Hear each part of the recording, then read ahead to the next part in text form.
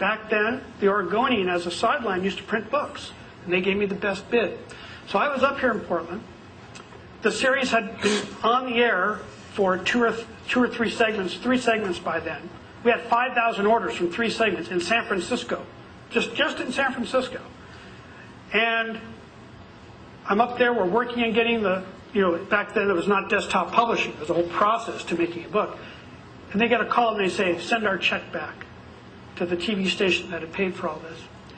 And I get back and I see that the remaining show segments have the book advertisement taken off the end. And that the 120 PBS stations that had signed up to air the show after its premiere in San Francisco were denied the series. They weren't allowed to have it. And I finally after weeks, got through to one of the board members of KQED. And he said, well, it's really simple, Dave. We get lots of money from Chevron now. And they called up Tony, the director, and said, what's wrong? You don't like our money? And that's all it took, one phone call. If this book would have come out in 1983 like it was scheduled to, we would not have been in Gulf War I. We wouldn't be in Iraq today. We wouldn't need any of that oil. We just wouldn't need it. And we would have tens of millions of jobs in the United States in rural areas where they're needed, making fuel for this country.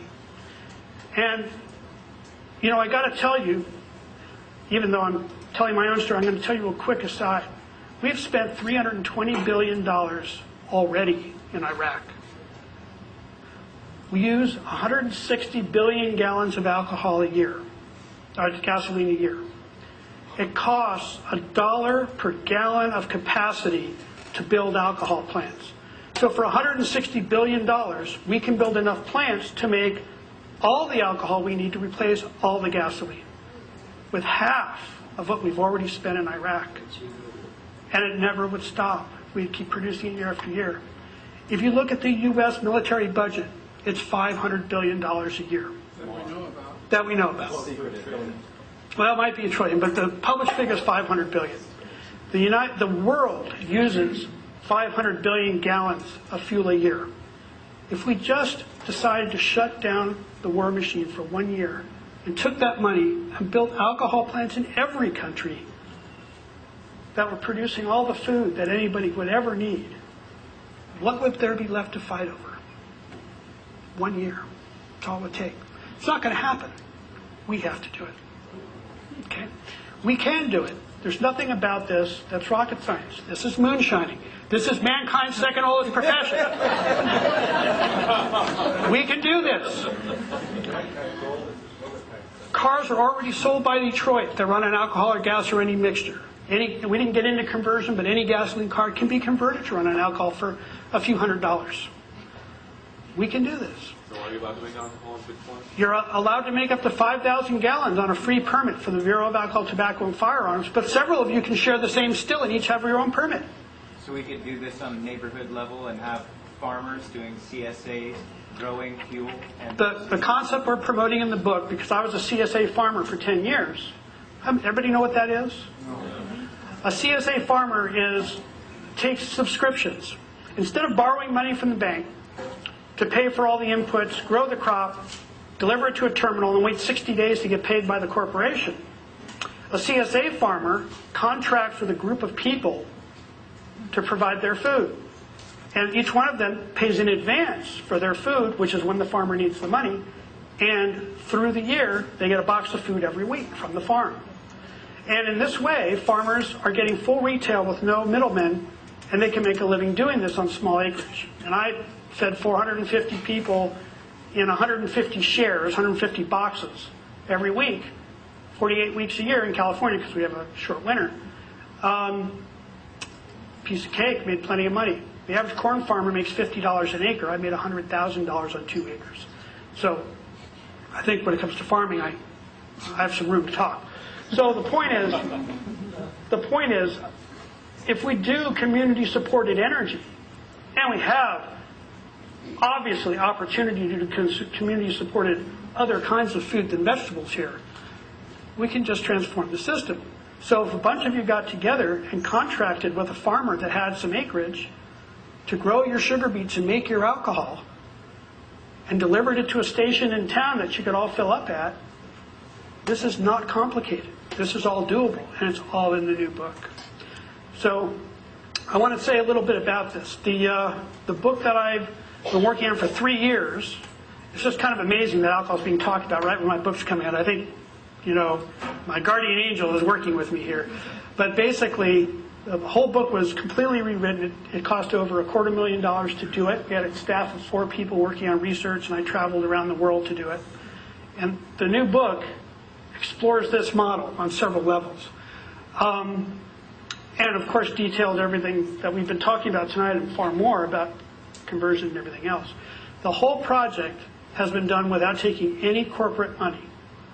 And we've taken no foundation money and no alcohol industry money. This whole project has been funded. Thank you. This whole project has been funded by individuals, about 30 people, who've put up money, loans for this project, which they'll get repaid out of the book sales. And we have to sell about $7,500 to pay back the lenders, which, I don't know, if we're talking about making alcohol for 43 cents a gallon, I don't think we'll have trouble selling 7,500 bucks. So we now have enough money. We had a publisher, progressive publisher, thought we were all set. And as we got to editing, the publisher started saying, no, that's too controversial, that's too controversial. And so we said, we're not going down this road again. We did this with KQED, we're not doing it. So we're having to self-publish it. It's already through editing now. In the next week, it goes to layout, proofreading, indexing, and then printing, hopefully by September. And we don't have the print budget yet. We still need to raise $20,000 to print the first 3,000 books. It's about $6 to print the 550-page book that it'll be. So if any of you are interested or know someone who would be interested in becoming part of our group of lenders to make this thing get out on time in September, please get a hold of me. I'm farmerdave@permaculture.com if you want to write to me. And with that, I got to tell you one thing. You are not innocent anymore. You now know what to do. And all you need to do is to get organized. So Portland Peak Oil is a great place to start organizing, to get your first station going, buying alcohol from co-op producers in the Midwest that are producing 100 million gallons per year, and then work on getting a local farmer to produce your fuel. But start with converting your cars and getting your alcohol purchased, which you can do right now. Converting the car, do you need a new carburetor, or can you use your real carburetor if your carburetor uses it? You can just alter your carburetor. All the instructions are in the book. Cool. So everything you'll need is in the book starting in September. But you can get started right now organizing yourself. You don't have to wait. So you can't say in the future, oh, woe is me, the government's raising, going to war and it's raising the gas prices and isn't it terrible? You don't have talking room anymore. You now know what an answer is and you can do something about it. So I can only do what I can do. I know what my assignment is. My assignment was to write the book and go around telling people about this, but it's up to you to go ahead and start replacing petroleum in your community. In Wisconsin, every dollar spent on gasoline, all but 12 cents leaves the state the next day for a transnational corporation. The alcohol that's sold in that state, by the way, there are 600 alcohol stations in the United States, mostly in the Midwest. When alcohol is sold for fuel, 67% of the money stays in the state and is spent over and over again by the people in that state, generating far more tax benefits than the few subsidies you get. Oh, I didn't tell you about that. When you make your own alcohol for $1 a gallon, you get to take 61 cents a gallon off your taxes for every gallon you produce. It's a credit, not a deduction. Deduction comes off your income, credits come off your tax. So you can make it for $1 a gallon, but you really only end up paying 40 cents. So anyway, I'll stick around. I'll answer a couple of questions and then I'll stick around. Are there any stations in the Portland area or? There are no stations I know about yet in Oregon, but the state is working on making that more possible. But any place with a good parking lot, for instance, in permaculture, we're always looking at cycles, and there's a really great parking lot that every community has that's available.